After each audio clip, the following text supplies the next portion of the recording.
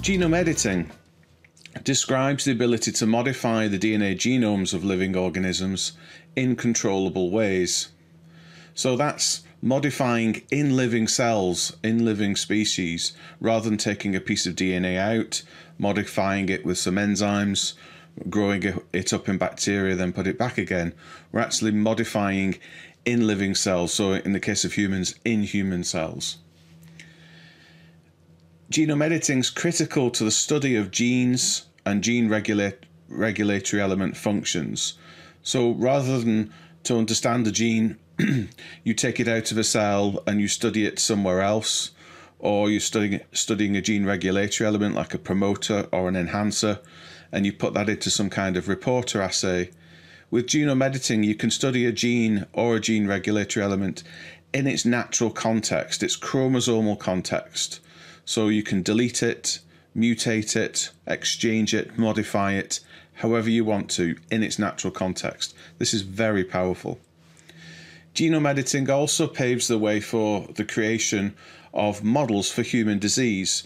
So you can take the specific mutations that occur in the human population and put them into cell lines or into animal models to try and mimic the disease and study very specific molecular aspects of that disease and gain some insight, maybe develop some drugs and test them out. Genome editing also obviously allows for the advanced correction of genetic diseases. So these are advanced gene therapies. So rather than when you've got a patient who's got a defective gene, rather than overlaying that with a normal gene, and so those cells in that patient express both the normal and the mutant gene, you can now actually try and correct the mutant gene and get rid of the problems of that mutant gene.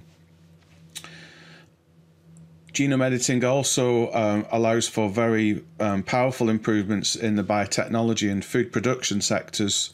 So you could modify microbes or plants to make better products for you, or be resistant to diseases, or easier to handle, whatever it is that's limiting in those industries. Genome editing can now be applied should it be safe to do so. Prior to genome editing, a method called gene targeting was used to modify genomes.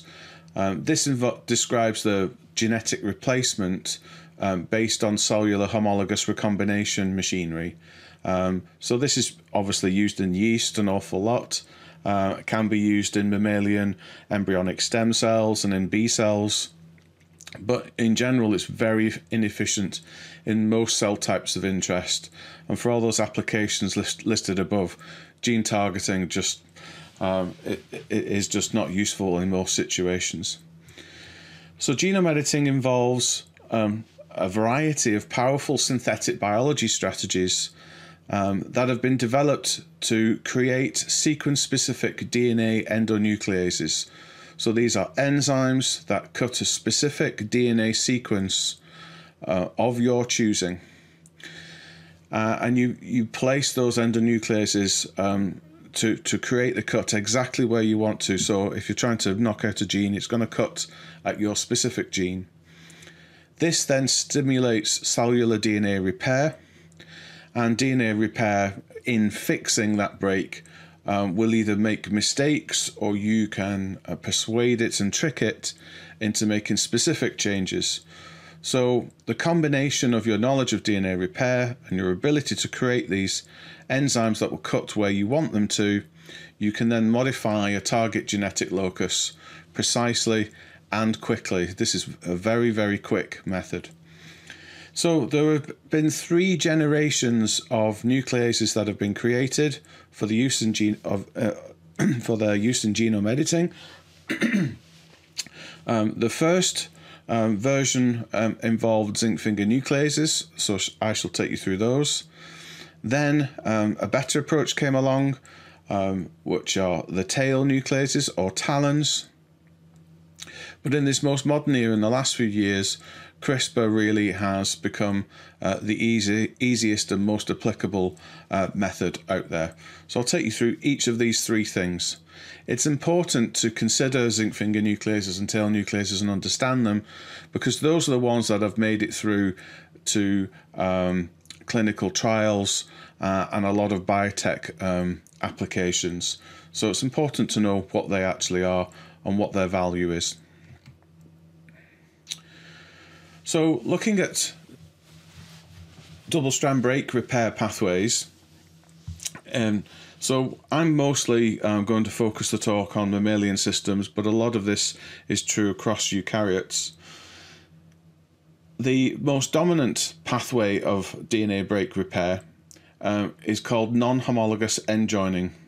It's a very fast set of enzymatic processes which simply join breaks back together again, and they ignore the sequence at those breaks. So if you've got multiple breaks present, potentially different ends will get joined to each other.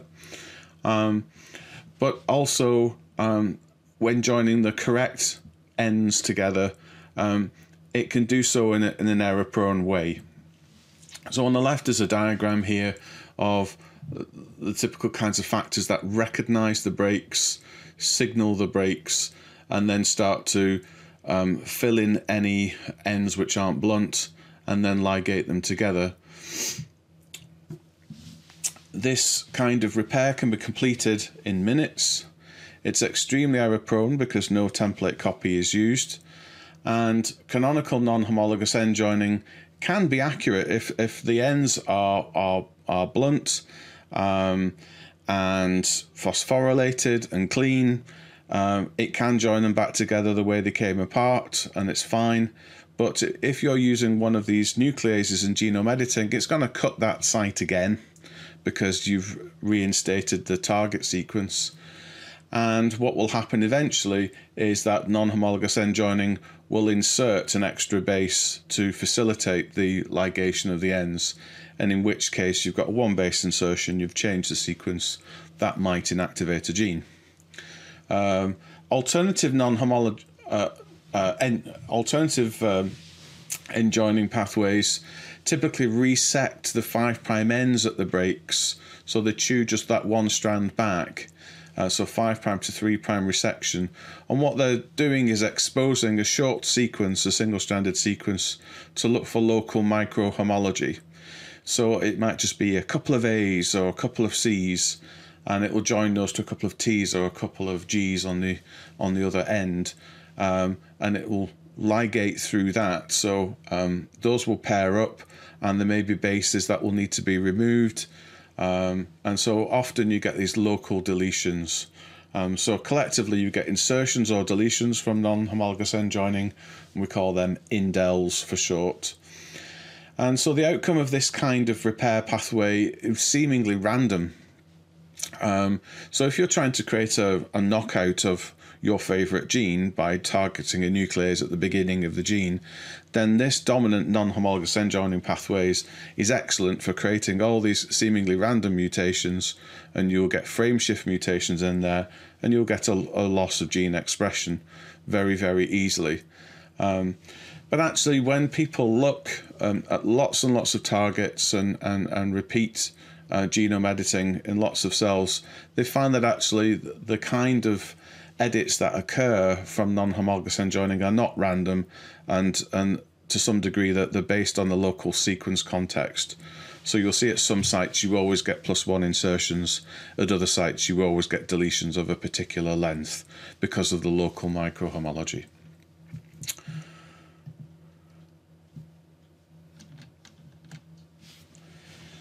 A slower but accurate DNA break repair pathway is called homology-directed repair, and this is an enzymatic process that uses in normal biology the sister chromatid template for accurate repair. So obviously this is normally associated with DNA replication.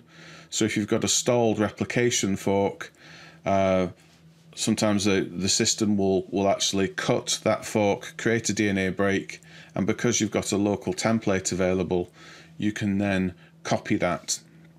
So there are a set of proteins that recognize those breaks, resect.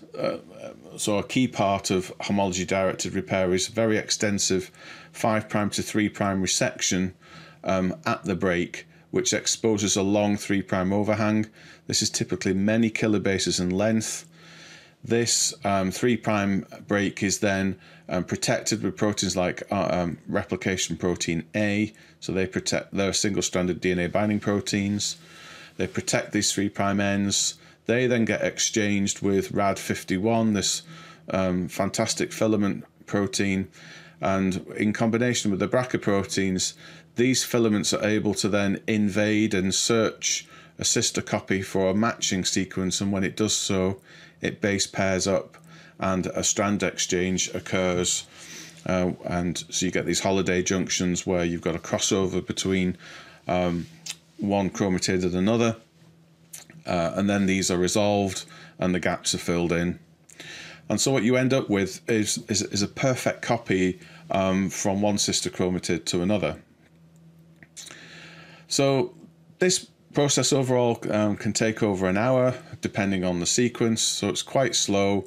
It's limited to a very specific part of the cell cycle, but potentially we could use this in genome editing to persuade the cell to make a specific change for us, but instead of having a sister chromatid as the copy, we would deliver a donor DNA, and that donor could be a plasmid or a viral genome that we've introduced into cells, and we do so in excess if we can, and so the exchange of the sequence we're interested in becomes the dominant event. So a key thing about considering what's going to happen after you create a DNA break is that you've got these error-prone pathway and then you've got this accurate pathway, and they're active at different times in the cell cycle. So non-homologous end joining is functional throughout the cell cycle. Certainly it's very dominant in G1 and S phase, which is where most of your genome editing is going to be occurring. HDR, on the other hand, is linked to replication, so it's only active when DNA replication is occurring throughout S phase, but it accumulates late in S phase, and then in G2, particularly G2, is where a lot of these stalled forks are getting resolved. So if your goal is to undertake destructive gene editing, like creating a gene knockout, then it's very easy because non-homologous end joining is dominant, and you're going to get a lot of cells which are going to have mutations which are useful to you in that they create frame shifts and inactivate your gene. If your goal is to undertake an accurate DNA edit, so you're doing gene correction or a specific mutation in a gene regulatory element, you're creating a specific model, then somehow you need to deal with all the unwanted non-homologous end joining mutations, and you've got to sift through all of this junk to find the cells which have the specific edits that you're interested in. And this is a hidden problem of genome editing that a lot of people perhaps don't consider when they first get started.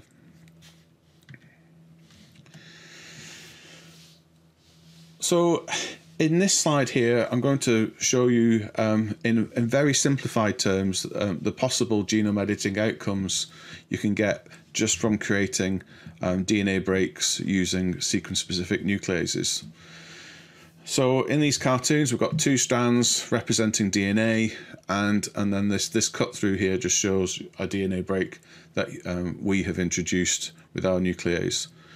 So if we just cut in a place of interest, so that's a promoter, early exons of a gene, then we get insertions and deletions occur because of non-homologous end joining, and so we can disrupt that gene's function or that regulatory element's function. If we provide a donor DNA at the same time, so that could be a linear piece of DNA, or it could be a plasmid which we are going to cut at either end with our nucleases at the same time as cutting our genomic target, then without any special homology arms or special processes, so this is just using non-homologous end joining, you will get insertion of your sequence of interest. It's nearly always a transgene, so I've coloured it green here in case it could be a GFP transgene, say, and you will get insertion at that target site. But the key thing is that you've got no control over the orientation of that insertion. It can go in either way, and also the ends either side of the insertion will have these indels on them, so you may lose or gain sequences. So if it's important for you to for example, in the case of perhaps you wanted to tag the C terminus of a gene and create a GFP fusion or a fusion of another long tag, in that case your insertion needs to be the correct orientation and it needs to be in the correct open reading frame as your gene. And with this kind of approach, very few of your cells are going to achieve that. But potentially, for example, in the case of a GFP fusion, you can easily select for those cells. So if it's very inefficient knock-in and very inefficient at creating the correct knock-in, those cells are still bright green, so you'll be able to sort them out through flow cytometry, for example. So it depends on your application. Sometimes you can just do it this very simple, quick way. Alternatively, you could make quite large genomic rearrangements just by cutting twice. So let's say you've got a gene locus which you want to invert for some reason. You can just cut either side of it, and the cell, when repairing those breaks, may put that insert back into its normal location, but do so the wrong way round. And obviously, alternatively, probably more dominantly, you will lose that fragment and you'll end up with a deletion. So that's just simply cutting with two nucleases at the same time, no other tricks. So a small percentage of cells will make these big edits for you. And we have done this. We've deleted out several genes from a gene cluster just by cutting twice and not doing anything else. And you get a decent number of cells that have made that edit for you, and you can do some experiments on them. Alternatively, you may want to persuade the cell to use homology-directed repair for you. So for example, let's say we want to knock in a gene at a specific location. So in this case, we're going to cut the target locus with our nuclease. So that's the target locus here. And then you'll have a donor fragment which contains the sequence you want to insert. But importantly, that fragment has to be flanked by homology arms, which are the same sequences as what's found at either side of the break at the genomic target. So this sequence here would be placed here, this sequence here would be placed there, and strand exchange would be used, would occur using these homology arms. And in the case of sort of traditional HDR, where you're knocking in large gene fragments, you need at least 750 bases in length for that homology arm, and the longer the better. Alternatively, you may just want to make precise edits. So let's say you've got a defective gene and you're wanting to correct it with the real gene. You would cut as close as possible to the where you want the change to occur, and then you'd have a donor fragment, again like you've seen on the left here, with these homology arms. So if you're wanting to exchange a large gene sequence, then you do need these long homology arms. But let's say you're just making an edit of 1, 2, or 3 bases, as is typical for most human genetic diseases, then it's been shown that your donor fragment can actually be very short indeed. So actually now people use oligonucleotides, so very short single-stranded DNA fragments. You only need one strand, which will have the edit, which may be 1, 2, or 3 bases, and then that can just be flanked by 40 bases, 40 bases of homology arm, and that's sufficient to get an exchange to occur. And so this has now become was until very recently the main way that you would make precise edits of a gene. Thanks for watching. Let us know in the comments below what you thought of it. Please give us a like and certainly think of subscribing. And we've got a lot more content on this channel which you can see in the playlists coming up. Thanks.